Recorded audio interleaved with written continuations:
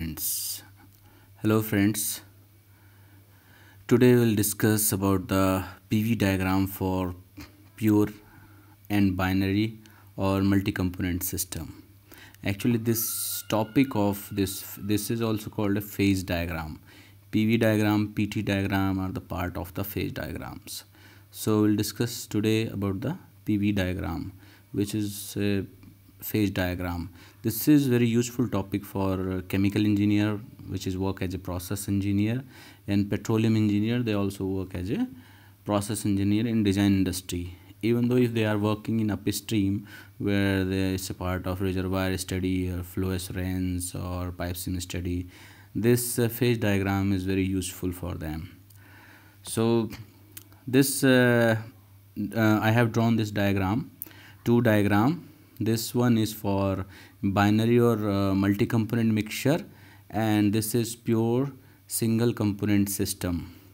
So there is a critical difference between these two diagram. If you see these two lines, which are the connecting lines to the bubble point curves and to the dew point curves, in the binary multi-component mixture, this is slopy lines. So you can see here I have drawn few lines only, but you can draw many lines. These lines are called the isotherm because these lines shows the constant temperature lines. So these called the isotherms. And here you see these two connecting lines for a pure and single component system. These connecting lines are horizontal and parallel to each other. There is no slope between there is no slopy line. These are not slopy line. If you see these lines, there is a, you can see there is a slope. If we draw a horizontal line, so there is a slope here, but here there is no slope. So why it is like that actually? So you know this is the curve drawn for component based on the volume and pressure for multi-component. So here you see in multi-component system there are many components which have the different molecules actually. So if you see when we this is, we call it a starting point. From here is at temperature T1 if we say, so we start compressing it. So if we compress it, so what is happening actually during the compression? So the volume is decreasing, that's why we are moving toward this point, and because the volume is reducing, so what is happening actually, the pressure is increasing. That's why this curve is going to upward direction, moving to right to left and moving upward because the pressure is also increasing. At this point, when after compressing, when we reach this point, this is called the dew point. So we are talking about the gas phase actually. So if we compress the gas phase for at which is maintained at T1 temperature, and compressing it and bringing after compression to the pressure here and corresponding reduced volume here. So at this point, this is the starting of the formation of liquid droplets.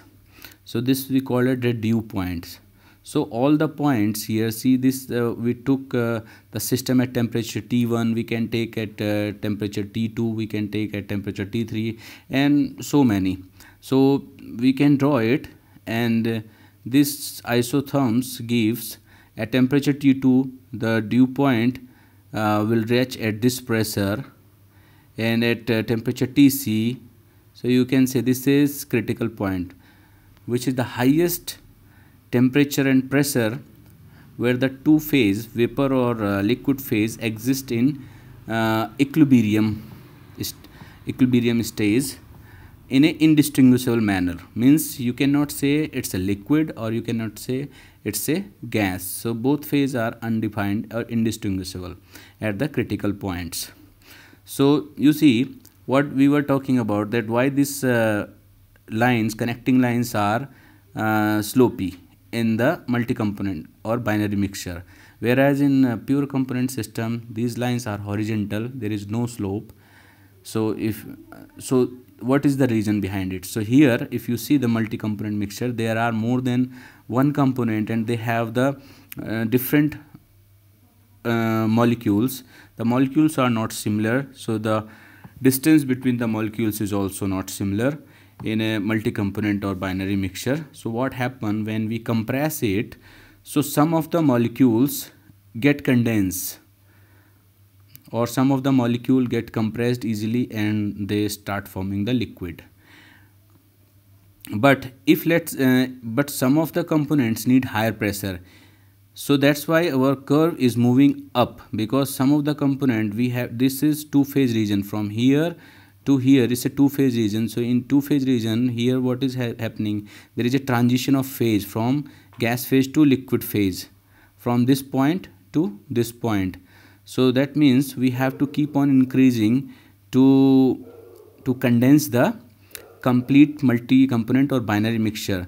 So this pressure is increasing because some of the component get easily condensed or converted into the liquid phase, but some of the component or molecules, because of the different molecules in the binary multi-component mixture, they need higher pressure to get condensed or to liquefy.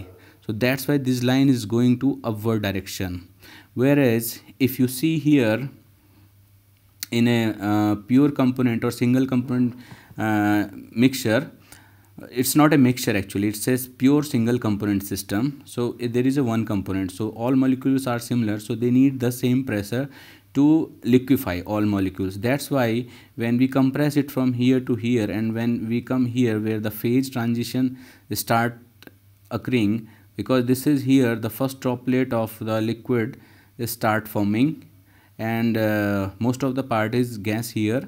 So then it's going to on the constant pressure, this is a transition phase region. So from here to here the all molecules will be condensed to liquid phase, and because the molecules are similar, the distance between the molecules is also same, and the intermolecular forces are also same. That's why they need a same pressure. That's why these lines is constant pressure lines. So till that's why these lines don't have the slopes.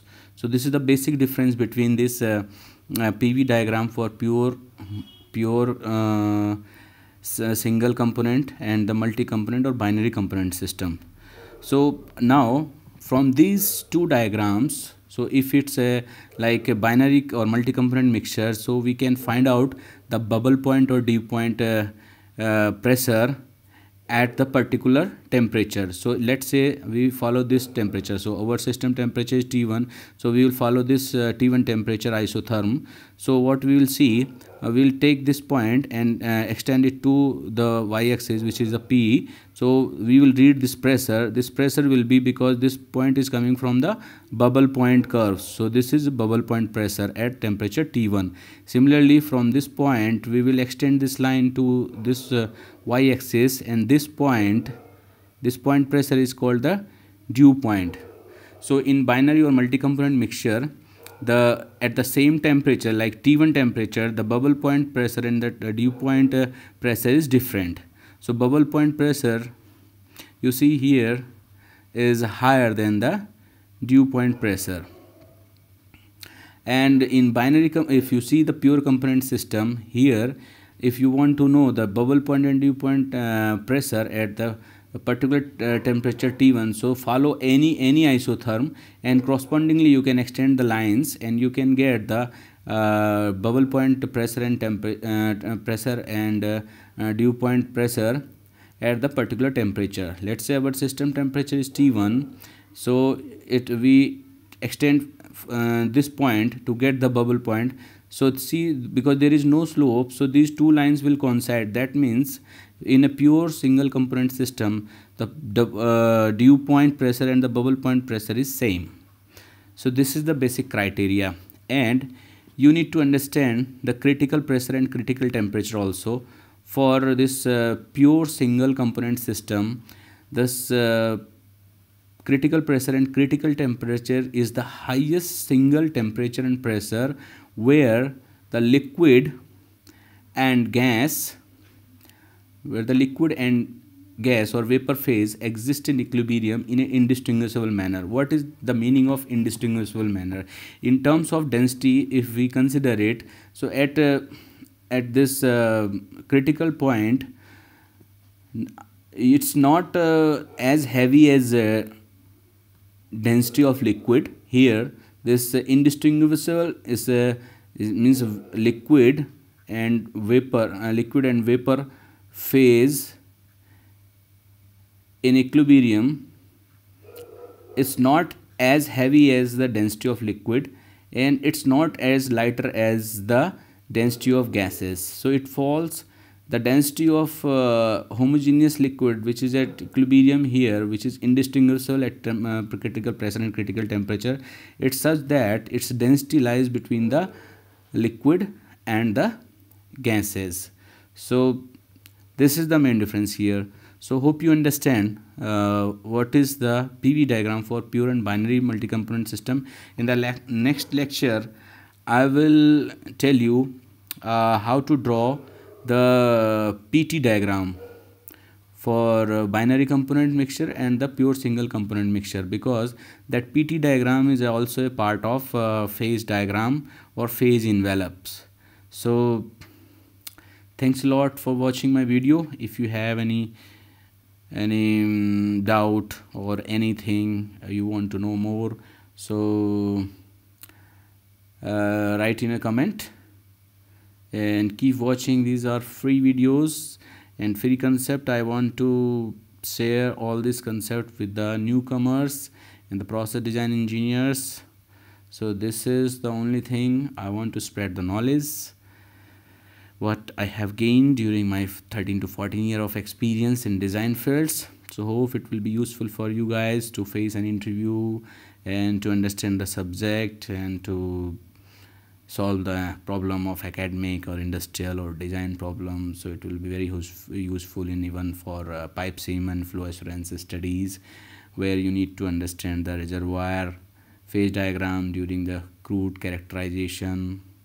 So this is all about this, you know very well. This is a liquid region, this is a gas region, and this is a liquid plus vapor region. So this need not to tell. I think this is very clear to you guys. This is vapor region, this is a liquid plus vapor region. So this from here to here, between these two curves, which is bubble point curve and dew point curves, are in between these two curves, this region is two-phase region. So thanks once again for watching my video. Bye bye.